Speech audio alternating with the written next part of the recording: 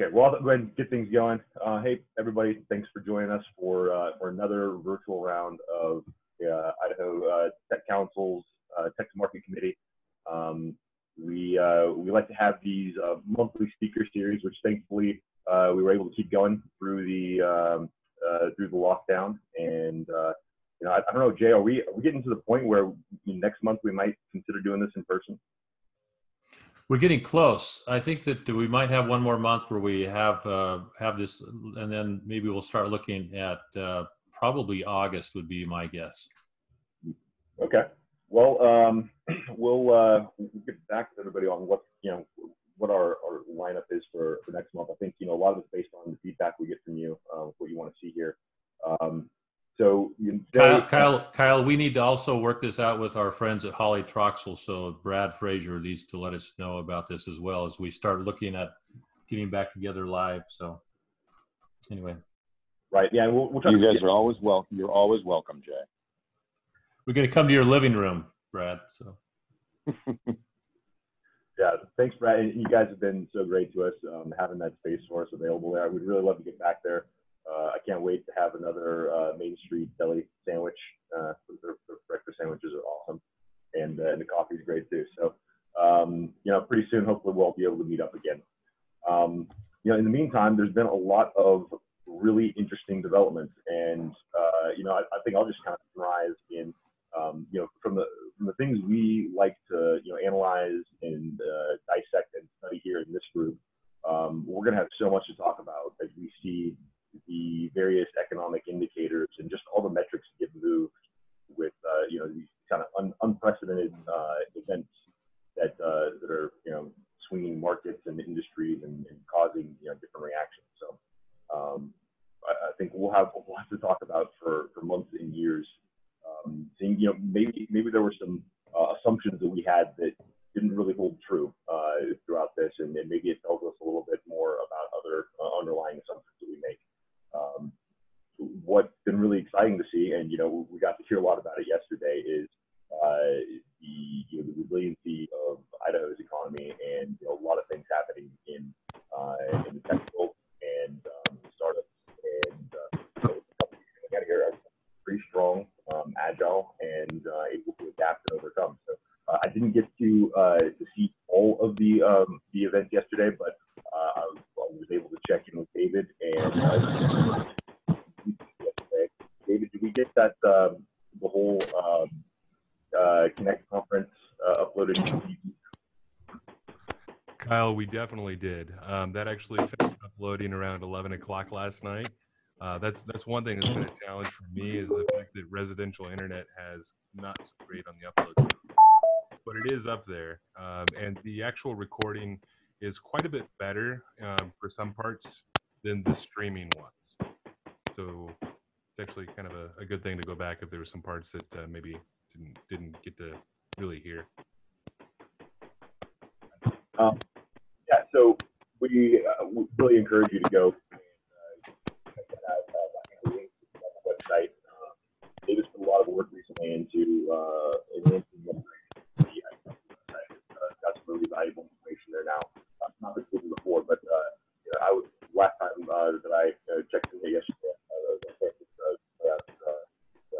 Pretty streamlined and easy to find stuff. So why don't I kick it back over to Jay real quick for just a real quick around ITC, update us on the things that are going on, and our guest speakers. Sounds good, Kyle. Hey, Matt, are you back on? Did you have anything to say, Matt? Are you able to talk now? Yeah, so sorry about that. As soon as I was telling you I was heading down to Cedar City, Utah, I hit a dead patch. Well, we're glad you're back with us. So just a couple thoughts, and if you're not speaking right now, if you could put your phone on mute, that'd be wonderful, everyone. That'd be awesome. The one of the things that was really fun about yesterday that you probably saw was that the ability for us to be able to really grow a tech industry in Idaho is all about the community. Let me give you a quick illustration of that.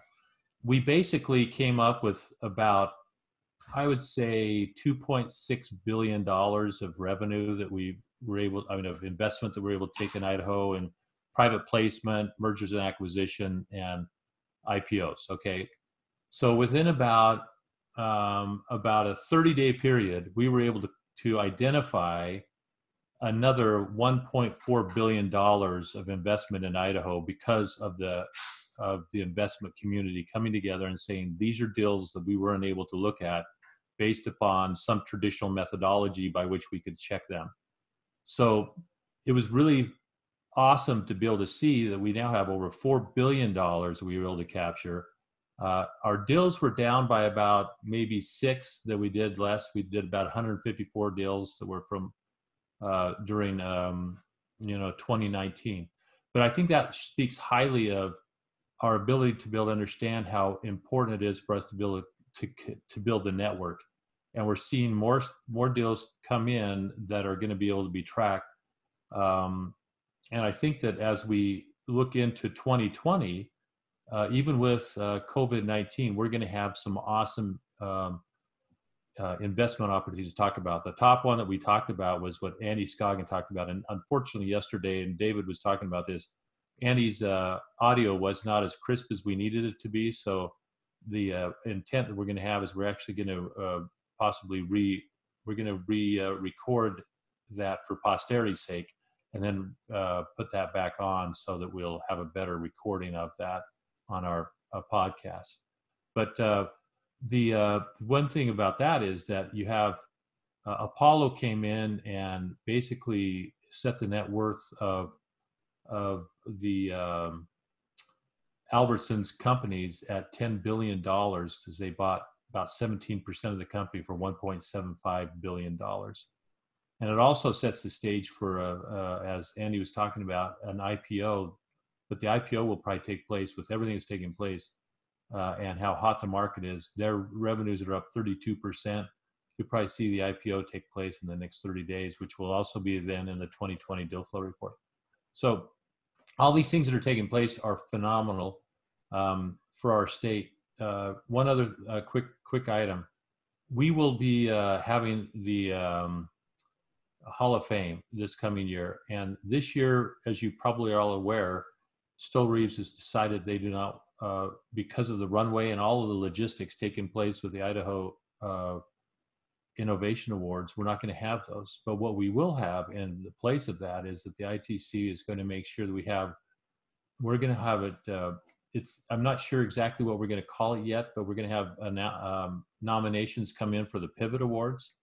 And it's the companies that have done, or the organizations, and you can all think of several of them if you start thinking really about it very quickly, that have made pivots to be able to adjust to the demands of COVID-19. And the idea with that is that we will either make pivots right now, or something's happened with your company and you have had to lay off people, you've had to do other things. And the hope is we can identify pivots. I'll give you a quick illustration. This is an organization, the Idaho Digital Learning Alliance is talking about how they've delivered so much more content virtually to students because of COVID-19. And the pivots, they've done like about 10 different pivots because of all of this stuff, the demands that they've had. That's an organization probably that we'll want to recognize. There are several companies that have done similar things that we can talk about. And I think what we might do, Kyle and Matt, is we'd like to be able to maybe have some discussions about companies that have pivoted, and maybe a couple of those on maybe during the month of July or August, so that we can really take a look at that. This will also talk about how impactful the second round of COVID-19 might be. So that's pretty much what's going on. We've been very pleased about a lot of things that have taken place with our economy. Although we do have a much higher unemployment rate, we see a whole different economy than what we saw in February. We've had so many companies in our state that had probably the hottest first quarter that they've ever had. and then to be able to see what's going on. Several of them have had really good second quarters or are coming out of coming out of second quarter better than what they thought.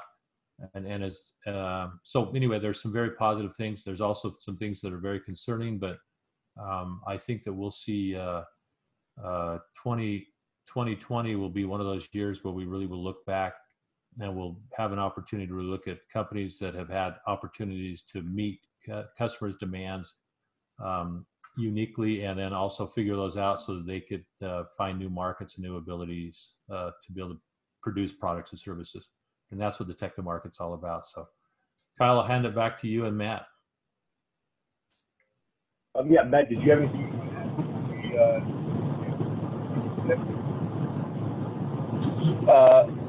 No, I think the big thing is I think we've got about 15 of us on this phone call. I just want to let everyone know if there's a topic that comes up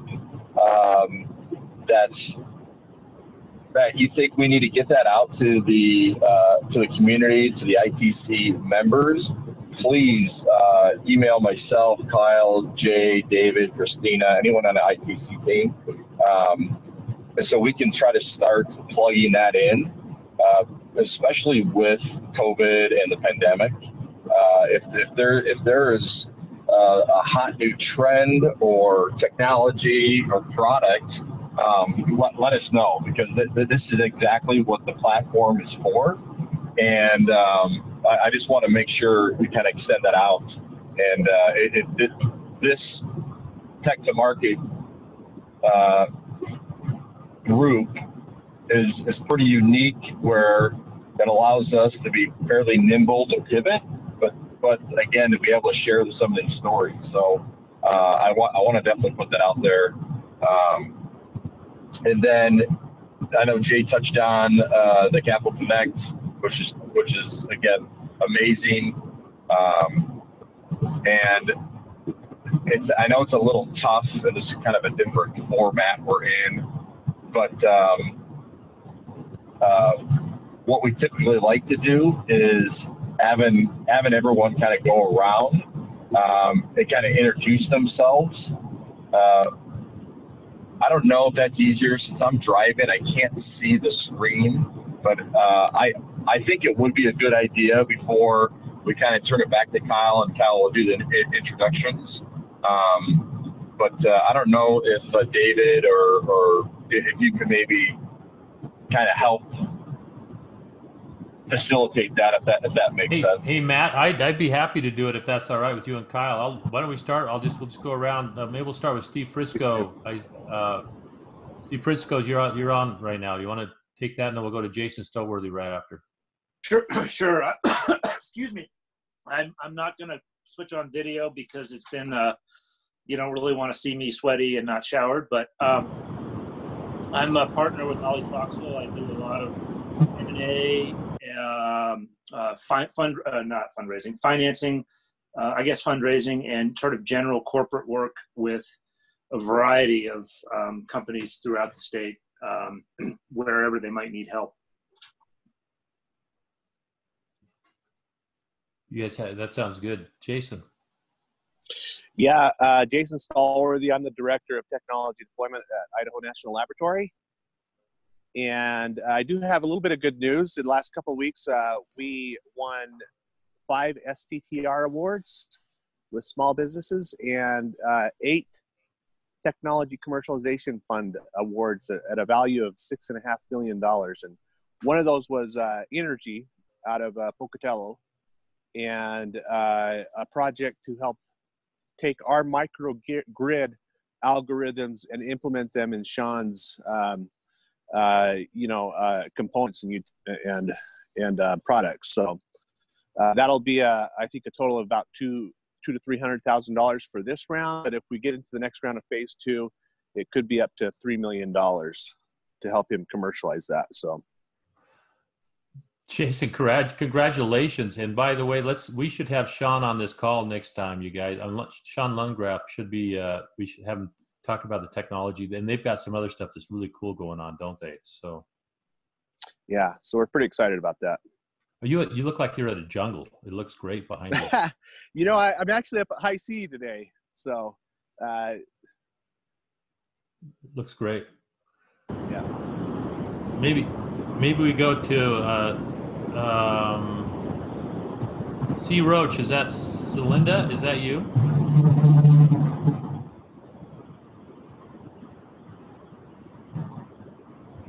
Well, if we don't, we'll go to Kaz and Sorry, Jolene Anderson. I couldn't unmute. Forgive me. Oh, you're okay. Celinda. Okay. All right. And I'll even show my face here. Hi. I'm the general manager for Sparklight here in Boise. We have been very, very busy connecting people that need internet and doing it in different ways. We haven't done necessarily the traditional kinds of installs due to social distancing, but we haven't turned anyone away, and we have actually a fairly short list considering everything of go backs to make things right. And over the course of COVID, we've launched across the state, I want to say over 100 Wi-Fi spots so that people would have access to the internet. Hey, Celinda, thank you for all the work you guys have been doing. And by the way, thank you so much for opening your portals so you don't charge people for going over their data for the last couple of months. That's been very, very helpful. So thank you. We're glad we could do that. Yeah. Amy, and then we'll go to Jolene. All right. Well, I just wanted to, I'm Amy Lentz. I'm at Idaho National Laboratory. I lead the supply chain, which includes our workforce and our business ecosystem. And I'm really excited what Jason just told you for our partners at Idaho National Lab. One other thing I just briefly wanted to mention is we are partnering with Idaho Commerce right now to really kind of launch energy as one of the core industries in Idaho. And what that means is that we're kind of collecting the information on all the energy related companies in Idaho, and then also working with John Chapburn's organization, the Office of Energy, highlighting Idaho and all of the value that it brings to the energy sector. So soon we will be rolling out a kind of a guide, if you will. It might be more of a marketing piece, but it's growing Idaho's energy economy. And it really breaks down all the benefits of the energy industry in Idaho. Not only that we're a low cost energy state, but also the number of suppliers that are in our state and the infrastructure that exists so new energy can come on to the marketplace. So I just wanted to make sure you guys were aware of that, because it's very exciting for us at INL right now, because we are working with a lot of companies that are interested in siting their new energy technologies in Idaho, some at Idaho National Laboratory site, some in Idaho. And so that partnership with Commerce, I think, is fantastic. And I think it really will start shining a big, beautiful light on Idaho in terms of what it offers. And just a quick trivia component, Utah has advertised themselves really well as being a renewable clean energy state. And that's attracted companies like Facebook and even Verizon and others who want to find places to locate their businesses that have a source of, most of their energy comes from renewable sources. Well, in reality, Idaho's renewable and clean energy sources are much higher than Utah's. And so that could really play to our favor very well in terms of attracting new businesses in the energy industry. Amy, that's awesome. I'd love to talk to you more about that on for Vision Idaho and the Knowledge Report. So we'll follow up with you on that. And we're going to skip really quick. Jolene, we're going to come back to you. Carmen Archibald, because of the stuff you're talking about with commerce. Karma, could you talk or go next? And if you have anything to add to what Amy's talked about, that'd be great. Yeah, good morning. Good morning, everyone. Carmen Otwell, Idaho Commerce. I oversee the Idaho Global Entrepreneurial Mission, or the iGEM grant program that most people are more familiar with. Just to echo what Amy stated, it was a great partnership. Really, I think this is going to be a tool that not only energy can use, the energy sector can use, but really to highlight just the uniqueness of our state, our hydro. It's a very diverse portfolio, and I just think it's going to be just a good brochure to really highlight Idaho's strengths. And so I'm excited for it to come out. Thank you for including us, Amy, in this project. It's been fun. In regards to iGEM, for those that don't know, iGEM is a state-funded grant program that helps Idaho companies commercialize their new and viable products, technologies, or services and that's done in cooperation with Idaho's public research universities. And there are 3 here in Idaho: Boise State University, Idaho State University, and the University of Idaho.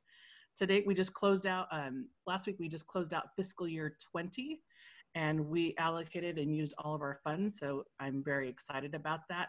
To date, we've invested just about, just shy of $8 million into new and viable technologies within the state of Idaho. So I'm really excited. This has been an ongoing trend that we've been able to really find some quality projects and technologies that are coming forward. The last 2 were from Pitch Aeronautics, and then Free to Feed. So Pitch Aero partnered with Boise State, and then Free to Feed with Trill Pollen, she partnered with the University of Idaho. Fantastic. Thanks, Carmen. You bet. Thanks. That's a great update. Jolene. Hi, Jolene Anderson, and thank you, Jay, for the introduction at the beginning. I'm now a managing director for a new regional fund called Vector Point Impact Partners. We advise and invest in seed and early stage companies, but most of you know me through Keiretsu Forum and my own consulting company. So I've been advising and investing in companies probably 25 years. We live in East Boise. My passion is things that will change the healthcare outcomes for Idaho, as well as clean tech. And I'm really delighted to work with some amazing people. But Carmen has been such a great resource. Right now I'm mentoring a founder who is hopefully has a prototype for a helmet that will prevent concussions at contact sports. And so knowing that we have an ecosystem here that will help grow these companies up really is incredibly helpful for those of us who are advising and mentoring companies. Really an honor to be part of the Idaho Tech Council. Thanks, Jolene, for Vector Point and everything you're going to be doing. And the Keiretsu Forum I listened to on the mountain reaching out of Denver, they had some amazing technologies on the biospace that they were presenting. That was amazing. So yes, anyway. And I've been on the Life Science Screening Committee for about 6 years, but if you'd like to join as a guest one time, you'll see how we screen companies before we allow them to pitch. Amazing. Thanks. Kaz. Come off mute. Hello, this is Kaz Lawler. I work for Emerson now. Emerson acquired PacSense in late 2016. I do engineering and technology work across a variety of engineering and technology, from materials and innovation, materials through sensors to just systems in general. And this is a great forum for learning more about what's going on in Idaho. And Kaz presented to our group about 6 months ago, right, Kaz? January, yes, you're right. Yeah, so it was pretty impressive. Thanks, Kaz. Appreciate all you're doing. I guess we're going to we'll come back to obviously Brad and Jeremy. I don't know, Jeremy, if you want Karen and Danny to go or to talk, or are they going to be part of your presentation? They can go right ahead. Okay. Danny, go ahead. Okay. I'm Danny Evans. I'm a junior technology assessment and licensing associate. So I work under Jeremy. I help assess the IP or potential IP that's in the technologies and discoveries that come out of university research. And I also review contracts, licenses, MTAs, NDAs, all the licensing stuff with the industry partners. Great. Thanks, Danny. Karen. Hi, everyone. Can you hear me okay? Yes. Hopefully. Okay, good. Because I don't have high-speed internet. I'm 5 minutes from downtown Spokane, and you can't get high-speed internet here. So it's amazing. But yeah, I do essentially what Danielle does, but a lot longer. I've been with the university since 2008, and I'm a nuclear chemist by education, and prior work, I worked for the federal government for 15 years, and now I'm a licensing associate, or have been, at the University of Idaho. And it's fun because I like the diversity from engineering to ag. It's really nice to have a good cross section. So We love the portfolio and the hands that you're in with U of I. So thank you all that what you and Danny do. Thank you. So, and I think that we'll go up. I know you have the Boise State shirt. I think it's Dave, right? Don. Don. I'm sorry, Don. My fault. That's all right. No worries. Don Azevedo, project manager from the new product development world in my previous lives. A couple of the notable things we worked on were the single wafer, single chamber process development when I was at SCP, converting that into a multi-chamber single wafer process, really tightly control what's going on at the wafer surface. And then pioneering the backpack battery operated vacuum for commercial, formerly ProTeam and then Emerson. So a couple degrees of separation. We were purchased by Emerson, and they've taken it to another level. So technology and education are what drives economies. And so I'm still have a passion and an interest for what's going on in that space, because I think that's the competitive advantage, is brain power. And well said. To make a living, I'm working with New York Life. Well, congratulations on that too, and being on the beach in Hawaii. I like that too. Oh, right. I wish. Well said, Don. Thank you so much. And I think David, you're on the call, right, Dave? You mean me, Jay? Yes. Oh, of course I'm on the call. Yeah, David Moore with the Idaho Technology Council. Yeah, make sure everything runs. I guess. So tell everybody what you do, David. So I do a lot of different things. My main thing is the Computing Alliance. So right now we are working on Develop Idaho and what that looks like. Similar to Capital Connect, if you guys have seen that yesterday, but and then also the Spark series, which is kind of a monthly / bi-weekly now thing, similar format to this, but just a lot more technical type stuff. So. Thanks, David. And by the way, David we have Idaho Codes, which has almost 1,800 students throughout the state that are taking a foundational coding course, and 33% of those are female, and 67 of them are from underserved or rural areas. So it's amazing how many people are taking this thing. 1,800 students throughout the state. So thanks, David, for what you're doing with Idaho Codes.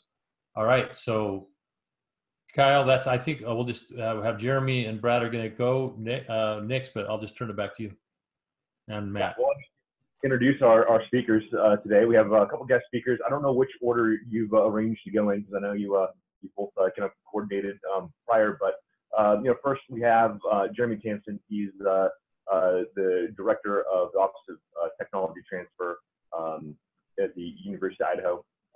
He's got a tremendous background in business and industry law, and you're all probably very familiar with him. Seen him around here for a lot of the ITC stuff. Pretty heavily involved. And then along with him, we have Brad Fraser, who's a partner at Holy Troxel, specializes in internet and intellectual property law. So again, a Boise veteran for all of the various groups we have around here. Also very heavily involved in ITC. I had the pleasure of having him on one of my panels at Boise Startup Week last year, talking about just malicious attacks and things happening in industry for forgetting the term right now, cybercrime, cyber attacks, and going after intellectual property, ransomware. I think is the focus of that one.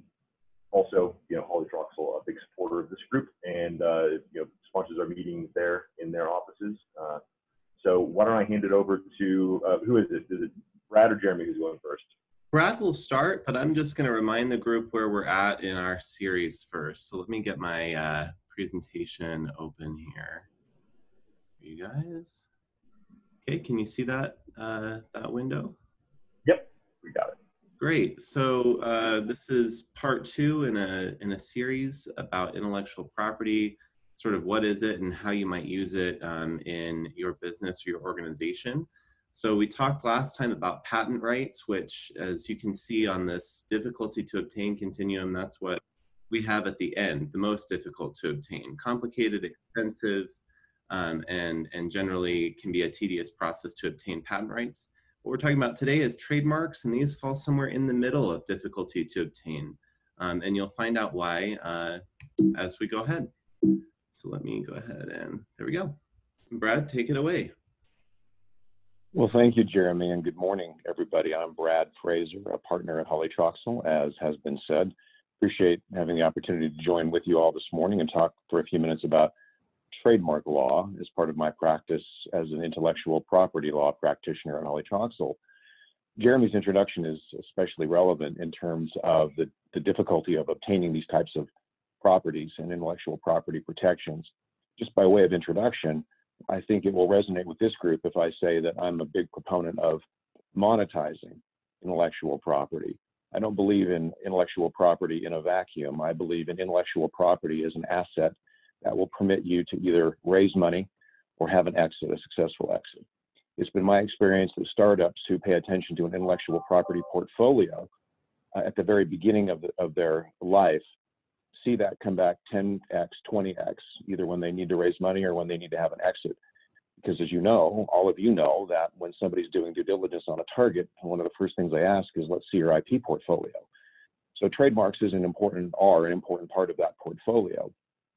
And so when someone will call me and say, hey, Brad, start up here in Eagle, Idaho, or start up here in Ketchum, or wherever we happen to be, I want to trademark my logo because I'm a startup and someone told me that I need to trademark my logo. Well, as you can see from the first slide, typically over the years I've learned to disagree with that concept. Trademark is not a verb. Trademark is a noun. And a trademark in the United States, trademark is not a verb. In China, it's a verb. And in many other countries, it in fact is a verb, but not in the United States. In the United States, trademark is a noun. And we'll talk about the reasons why. Trademark is so important in 2020 and going forward for startups because trademark is now inextricably connected with the concept of brand. So when we look at immediate assets that a startup can acquire in the intellectual property space, when we say trademark now, we also have to say inextricably and immutably, we also say social media, domain names, internet presence, internet real estate, search engine optimization. Because as you all know, a startup that doesn't have any patents or perhaps doesn't have any registered trademarks or registered copyrights, who may still have, let's say, 10,000 Twitter followers or 50,000 Instagram followers, still has a viable product to sell because social media now is commerce. Social media is a commodity. So I combine now trademark and brand includes all of those internet constructs. So having said that, trademark is not a verb. Jeremy, could we advance to the next slide, please? I have very strong feelings about what constitutes a clean trademark. When a company calls me and asks for advice on brand, and I probably will say brand now, not just trademark, but brand, I advise them and encourage them to think about 4 characteristics of a strong, viable, monetizable brand. Not only will these 4 characteristics help you in defending your brand as you launch your startup, but they'll also create more value for you either at a VC round or an angel round or whatever, or an exit. Sophisticated investors, sophisticated buyers want to buy monopolies. They want to buy brands that are strong. And the best way to do that is to follow these 4 characteristics. So first, let's remember that a trademark, which is not a verb, but which is a noun, because in the United States, I think Jeremy will talk about this, trademark rights accrue immediately upon use. In the United States, when you use something as a trademark, you acquire what are called common law trademark rights. You may go on and register it, as we'll talk about, but in the United States, it's a noun. The moment you use something as a trademark, you acquire those rights. But what characteristics should that thing have before we appropriate it, even as a common law trademark? Well, one, it must be capable of functioning as a trademark, meaning let's not choose something which is descriptive or generic. For example, let's assume that you have an idea for a new device that helps you trim trees. Okay, that's your startup. You're going to have a device that trims trees. Well, you might call me and say, Brad, I want to trademark my logo. My trademark is Tree Master. Well, that would inherently fail the first test. Tree Master is generic or descriptive of the product. So even though it tells consumers immediately what you're selling, it's a very poor trademark. So we encourage clients to think of things which are neither generic nor descriptive, like Trivago, Zillow, Google, Zulily, and Noom, and on and on. That's why they coined those terms, is because someone showed them the slide and said, oh, well, we don't want to have a descriptive thing as our trademark. We want it to be fanciful. Number 2, it should be one that you can use without getting sued and losing. I always add losing on the end because everybody gets sued. This is America. You want to be able to have your trademark and defend it against a cease and desist letter. Nobody wants to buy a company or invest in a company that's going to get sued for trademark infringement the moment it gets acquired and lose that lawsuit. That's just a bad risk. Nobody's going to buy you. Third, it should be one that you can register with the United States Patent and Trademark Office. Registered trademarks are worth more money than common law trademarks. It's just a fact, because I've done deals after deals after deals, and you get more money with a registered trademark. And then lastly, it should be one that you can support with domains and social media. I would not encourage a client to pick a trademark, even if it's fanciful, like Zillow, if you can't get social media and domain names to support the launch. In my view, a good brand has these 4 characteristics. Jeremy, please, next slide.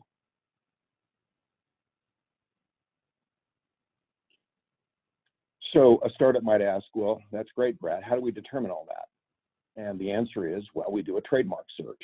We do a search. And I have some strong feelings about trademark searches as well. You may just simply pay for a trademark search. Each of you probably receive 3 or 4 emails a day from a trademark search firm or a patent search firm or somebody that says, I'll do a trademark search for you.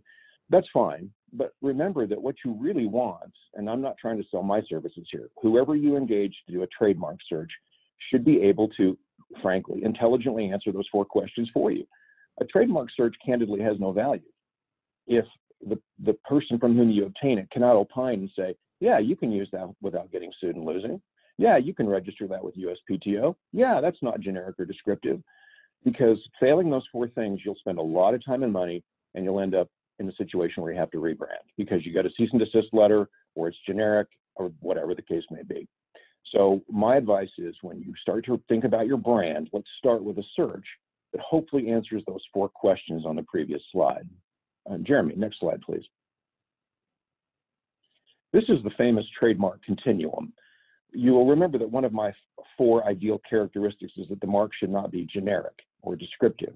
We want you to pick strong trademarks, those that are protectable, defendable, registrable, monetizable, worth value when someone buys your company. And so the continuum teaches us how we analyze trademarks on the spectrum from descriptive and generic at the left side to fanciful and strong at the right side. The example I chose is shoe polish. So let's assume that you have a new product and it happens to be shoe polish. Well, clearly a poor brand would be shoe polish because that's literally generic of what the thing is. But then you might decide, well, I still want it to convey a little something about the product. So let's call it shoe gleam. That's not specifically generic like shoe polish, but it still whispers something about the product. This is called a descriptive mark. Still hard to enforce, still hard to register, not strong, but better than shoe polish. Or you might then move to the suggestive type of trademark. One of an example of that would be Walk and Glow. Walk and glow does not convey immediately that it's shoe polish. It suggests it. And then lastly, of course, some of you may have used this product. Some of you probably have in your closet an old can of Kiwi brand shoe polish. When you look at Kiwi in the dictionary, you still see either a small flightless bird from New Zealand or a small green hairy fruit, right? You don't see shoe polish yet, which tells us the Kiwi is not generic. So as you're thinking about your brand strategy for your startup, please, please, please pick brands and trademarks at the right end of the continuum. Now, some of you will scream and yell and say, but Brad, it's hard to teach consumers what Zillow is. It's hard to teach them what Noom is, what Zulily is. Nobody knows these coined terms. Well, 15 years ago, I might have been sympathetic. But in 2020, teaching consumers what Noom is simple. It's social media. It's free. So I will not hear an argument that I'm not going to pick a trademark like Zoom or Noom or Zulily because consumers don't know what it is. That argument doesn't resonate with me anymore. So Jeremy, with that, let's move to, I think, my last slide here, which is an example. Oh, no, I have got one more. Trademark best practices. So as you're advising your clients and others, startups, about trademark best practices, my strong advice would be to follow these characteristics, follow these practices if you want to have either an investment or an exit and get the most money you can out of your brand. 1, select strong trademarks. Please don't select things that are generic or descriptive. Those are hard to enforce. They don't make you a lot of money. They're hard to register. It just brings heartache. Make up a word. Grab your Scrabble bag, pick out 8 letters, 8 tiles, put them on the coffee table, mix them around, and make up a word like Noom or Zulily. Strong trademark. Number 2, before you launch, please do a clearance search. You really want to know, and more importantly, your investors and your buyers want to know, are you going to get sued and are you going to lose that lawsuit? That's really important to know. In fact, just this week, I had a client call me that received a cease and desist letter. And if they got sued, they would lose that lawsuit. Well, in retrospect, if we'd done a search, we would have probably picked a different mark for them. 3rd, register the trademark when you can, when practical, and when you have the money. It's not expensive or hard to register a trademark because remember, trademark is not a verb, it's a noun. The moment you use something as a trademark, you have common law trademark rights. But when you can, it's important to register it, both domestically and internationally, because you get more money for a registered trademark. Don't infringe. Be cognizant of your marketing environment and don't infringe on other people's trademarks. Don't get clever. Don't get cute. Don't say, well, I have a weight loss algorithm and there's one out there called Noom, so I'm going to call mine Noomer. I don't know. Just don't do that. And then lastly, Jeremy, thanks for the prompt there. Let's go to that. Oh, I'm sorry. And then lastly, use a TM, which means put a TM on it to claim a common law trademark right. And because Jeremy's on the line from the University of Idaho, we have our University of Idaho folks, I had to just throw this slide in just to say, well, yeah, but Boise State has a registered trademark in the color blue for their turf. So when people say you can't trademark a color, and Jeremy, I think, is going to talk about this, well, sure you can. Here's an example. This is a federally registered trademark on Boise State's blue turf. So there you go. So if anybody out there wants to put blue turf in their playing field, know that you'll likely infringe this federally registered trademark owned by Boise State University. All right, well, Jeremy, I think that's my time. Let me turn it back over to you. And if anybody has any questions, happy to answer them. Jeremy, I'll throw it back over to you now. Yeah, I love that example. That's a great example, Brad, with the blue turf, because it is very distinctive, right? The basis for the registration is distinctiveness, and I think they have met the bar with respect to their very blue football field. So I think that is a great example of how trademarks can be used to protect unique elements of your brand or unique elements of your products that may not be the immediate or the obvious thing to protect with trademarks. So Jeremy, if I just quickly may, Jeremy, let me just make a note. It was hard to prove that that was distinctive. Colors in the United States are not inherently distinctive. So we had to spend a lot of time and money proving to the trademark office that that color was distinctive. They've been using it since 1986. We didn't register it until 97 or 98 or whatever it was, because we had to prove that the color was distinctive of those types of entertainment services. So you're right, it's distinctive, but we had to do a lot to prove to the trademark office that it really was distinctive. And that highlights perfectly some of the points that I'll make in that what we're going to talk about is, what are we actually talking about? What is the trademark actually protecting for a brand, right? So what it's protecting, as Brad highlights, it's the association that a consumer is making between your product and your brand as the source of that product, right? And so these logos are very common logos. You see these logos, you know what they mean.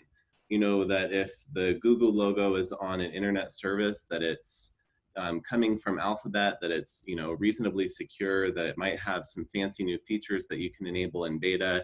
There's a brand and there's a reputation associated with that provider, as well as Apple. And I threw in the old Apple logo just for kicks. Some of you guys probably remember that one. And then the Vandals logo. So again, these are protecting an association that's in the consumer's mind.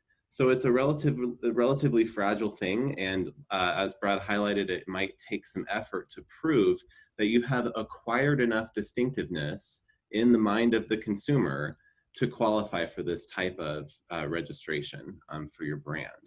So trademarks come in a variety of types. You might file an application for a picture mark, which, like the Apple logo, is just shapes and colors in a particular way. And so the filing for that original Apple logo had all of the Pantone color codes for each of those colors. They painstakingly describe the exact shape, the radius of the curves on the apple, the way that the bite is taken out, the placement of the bite. All of those things are part of the logo and part of the description in the application. On the other end of the spectrum, you have plain word mark applications, which protect the word no matter how it appears.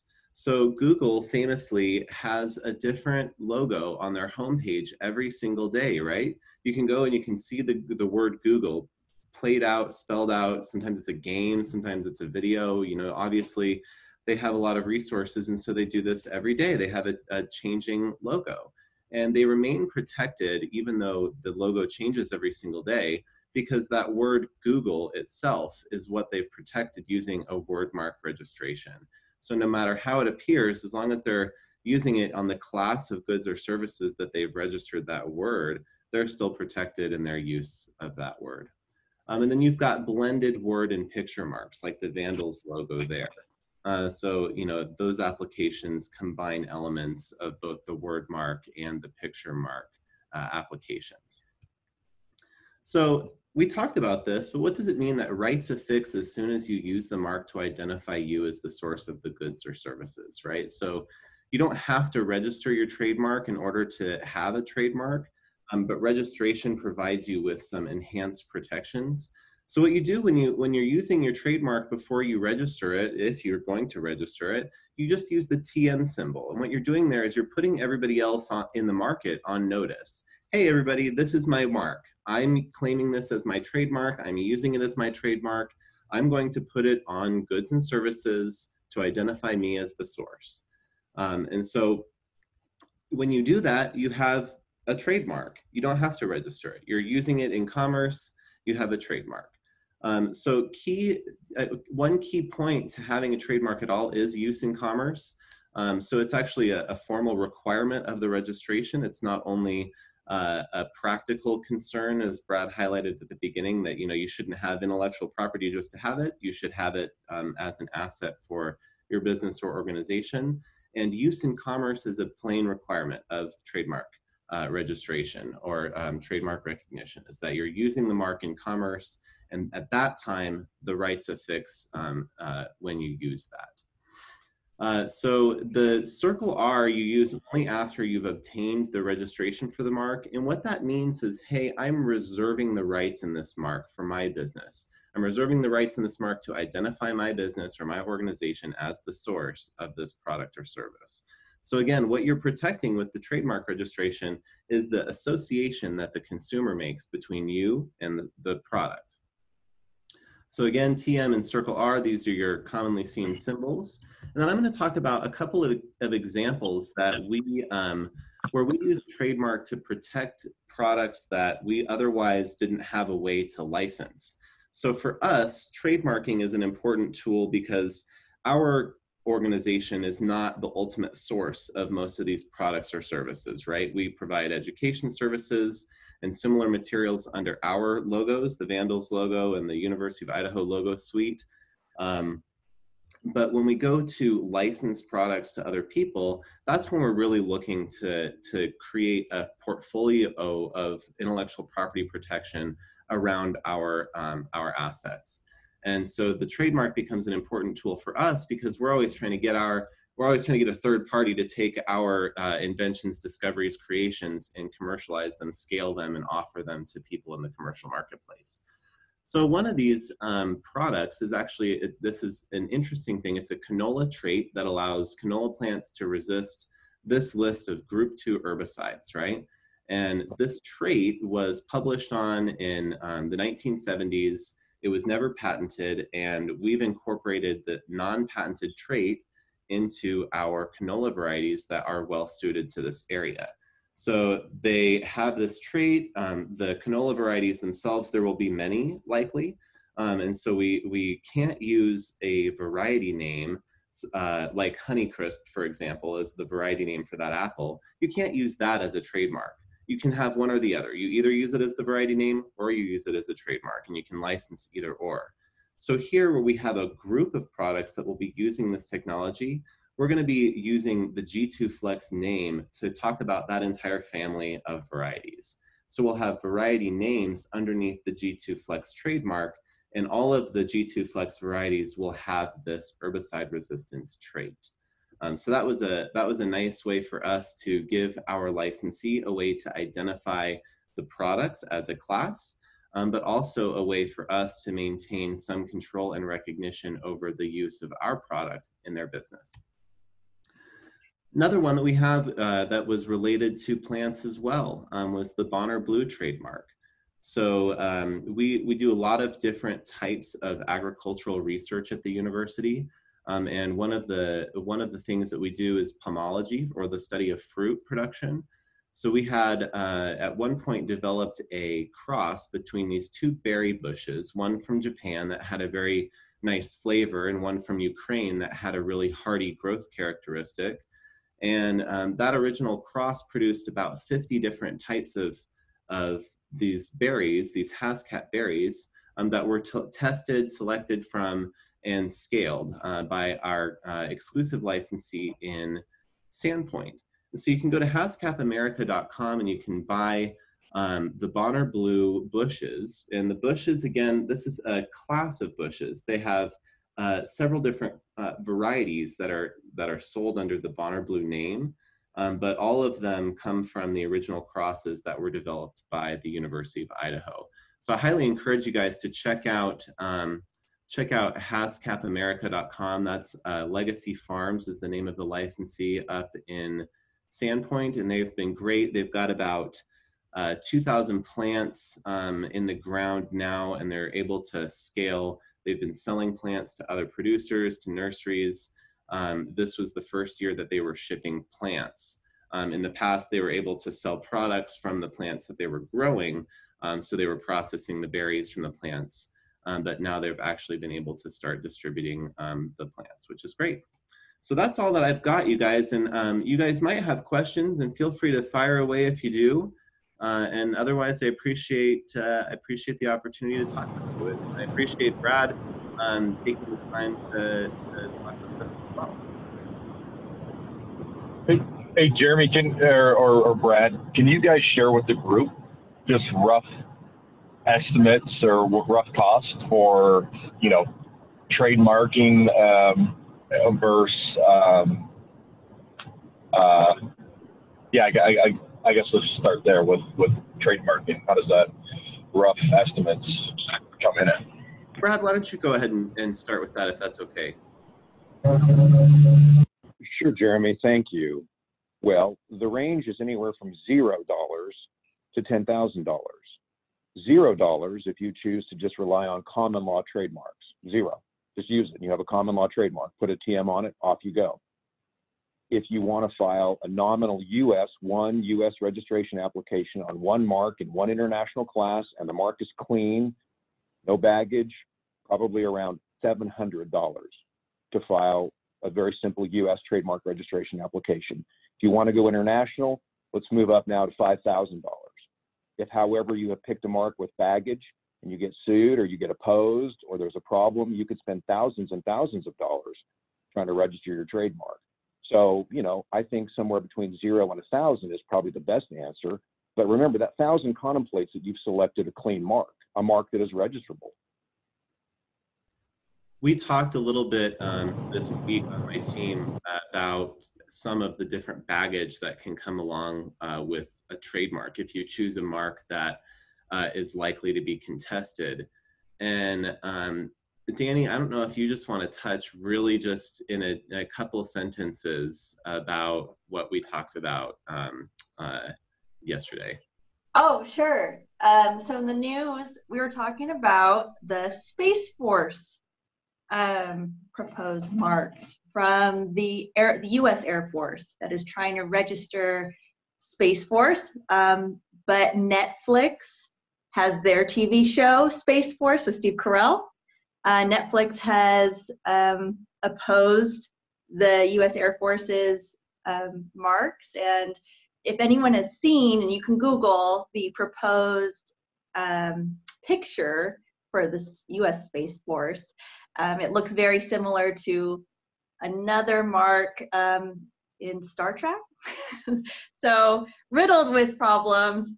But yeah, Google that, and it's just, I don't know, it's just funny.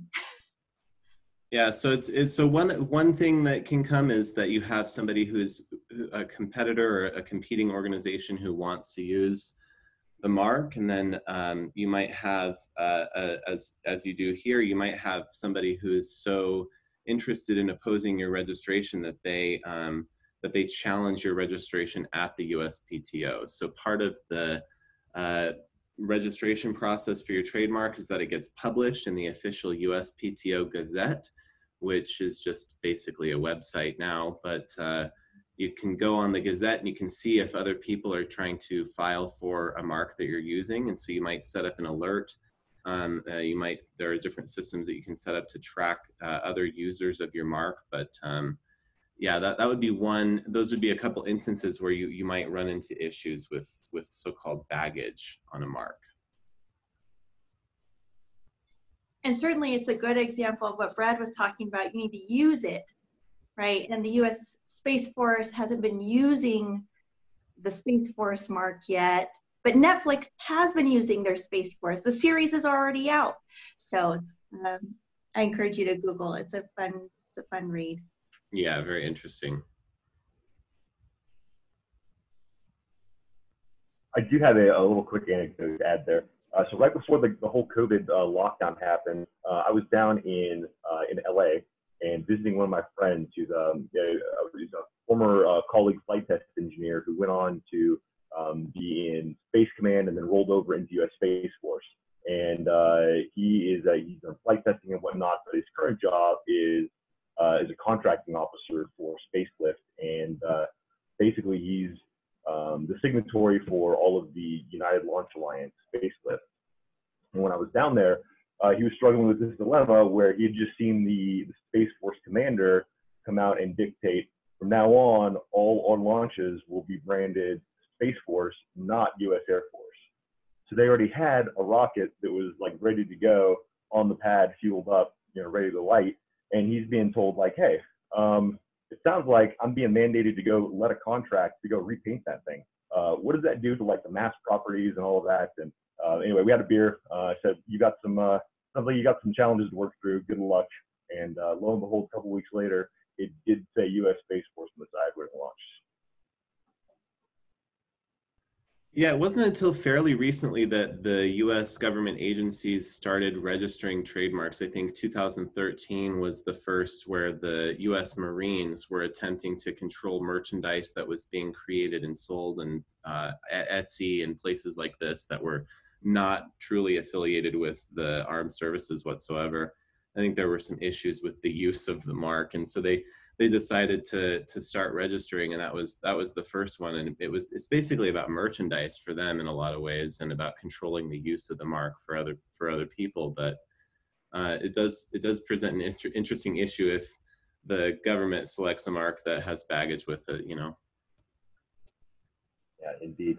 Well, we're approaching the end of our time here. I'd like to allow some time for around the room. If anybody has any topics, things they want to promote, updates on what your organization or company is doing, or just things in general we'd like to bring up to the group, suggested topics for next time. Jay, would you like to? I think you're better at leading me around the room here, and maybe have a little more visibility on the Zoom than I have. I guess we can open the floor, but would it be in a normal room setting? I guess for those of you who aren't familiar, we normally just gonna literally go around the room. And Zoom, I might be calling people out and put them on the spot here. What do you think, Jay? Yeah, I think it was good. I think that the good thing is we kind of did some of that, Kyle, at the very start, which was really good, where we heard some other things. I mean, like, I think what Jason was talking about was some of the things that he's done with iEnergy, Sean Lundgraf, and some of the other funding mechanisms that I want to say STIRs, but those type of things were good. What I would and what Celinda did was just amazing. I think what's going on over at Sparklight. But we also have Richard from Tech2 who's joined us since then, and he's calling in from. Are you from your office right now, Richard? Are you in your office down in California? No, I'm not. I just picked up this snazzy shot from before leaving campus, and then of course dropped it right behind with the Zoom call or in the Zoom background. And I haven't been there since the first week of March. Yeah, I guess I could see it now that I start looking at it a little bit more. That's great. Anything from your perspective, Richard, on, Richard lives down outside of the Bay, right around the Bay Area, right? Don't you, Richard? Yeah, I'm 7 miles from the water. I'm in the East Bay, work out of the Silicon Valley, of course, being the hub of, the emphasis of where everything, I guess you can say, started. But what I would like to share with everyone is we've gone live. I know that joining the ITC, our goal in doing that is we've been committed to the tech sector, serving the tech community for, gosh, a little over 60 years now, or this year is our 60-year birthday. And in my quick share will be that we have launched our second phase out in Idaho as of this past week. And so we are able to serve and support in the mortgage space. So the mortgage lending and auto lending, while it's not directly tied to technology, as to how it will be accessed, of course, we'll be digital and we don't have our brick and mortar there. We're excited that we are rolling out our phase 3 this week. But with that came a notice yesterday that infections increased over the past couple of days. And so that's still up in the air. But nonetheless, we're excited to see that I think phase 4 for Idaho is launching tomorrow or the 13th. And those are the updates that we have from Silicon Valley. Fantastic, Richard. Appreciate that. Kyle, I would say that if it's okay, I would really love us to be able to follow up on what Jason talked about at one of our next couple of meetings, and also talk about with you and Matt if we can really focus on some of these pivots that are companies that are doing. And if anybody on the call has any of those unique pivots that some companies are making right now, we'd love to be able to highlight those and start kind of vetting through those, because most of them have very entrepreneurial bents about how they're doing things and what's going on. My last comment is also, I remember in 1998 when I was down in Utah running Verizon Wireless, and I had Arun Sarin come, who was also on the chair at the time. He was on the board of Cisco, and he came and he said, he came and we did all the beta testing for AirTouch for new data products that were unrolling out. And so we saw the most cutting edge stuff that was taking place with data products. And he came and he said, I got this new company that's just launched, and the name of it's Google. And he started talking about Google. I said, well, Google? And this goes back to what Brad and Jeremy had just were talking about.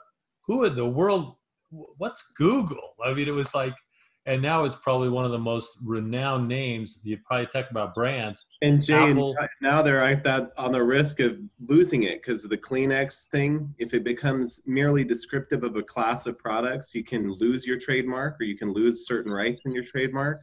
And so you can have a moment where it becomes merely descriptive over time. That's amazing. That's a very good point. Very good illustration on or like Xerox was about the same thing, right, Jeremy? So you had Jared, you had that Kleenex. And so anyway, I thought that those are amazing things. So anyway, I think that unless somebody has something else, I think we had that good time to talk about that, Kyle. And I love doing that at the very front end of this, was we describe everything. Jason, do you have anything else you were going to put out there? Yeah, Jay, I forgot to mention that we got some funding from DOE that supplements our technical assistance program that is specifically directed towards the COVID-19 situation.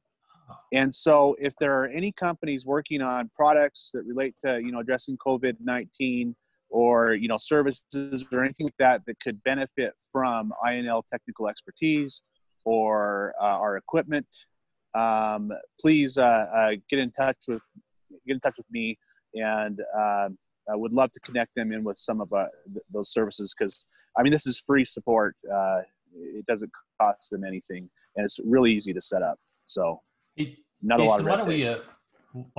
Why don't we send that out? We'd love to be able to send that out to all of our folks. If there's any way you give me something, we'll just send that to to the rest of the ITC and just broadcast that out, because I think that's a great opportunity for us to be able to optimize if we can.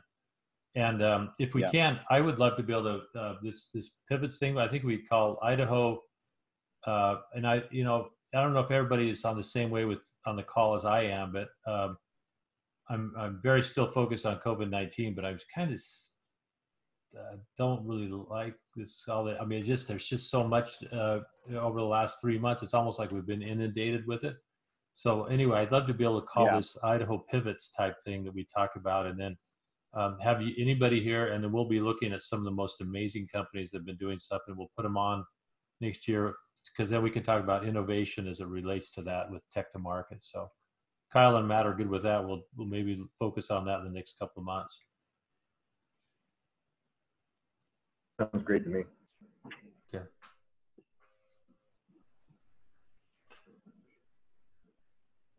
Let's see, Matt, are you still with us?